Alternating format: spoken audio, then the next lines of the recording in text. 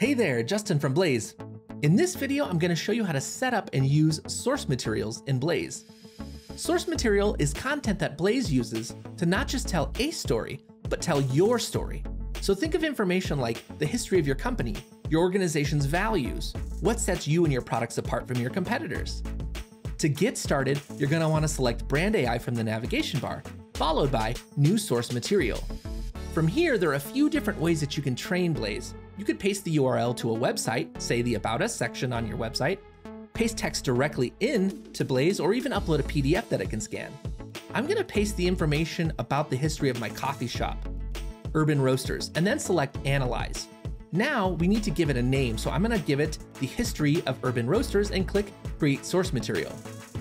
Now, when I generate content, I can tell Blaze to look at the history of Urban Roasters and use that information while it's generating the content. To get started, you'll select Create New, followed by Blog Post. Now I'm going to put in some information about the history of Urban Roasters here and have it autofill the rest. Now that it's autofilled everything, I want to go down and make sure that the source material is using the history of Urban Roasters, which it is, then click Generate Titles. Now I'm just going to select a title here and click Generate Outline. From here, I'm going to go ahead and click Generate Post. So as you can see, Blaze built this blog post using the source material that I submitted. I know that because it's got mention in here of me and my business partner, Brandon McRae. That's all there is to setting up source material and using that source material to generate content in Blaze.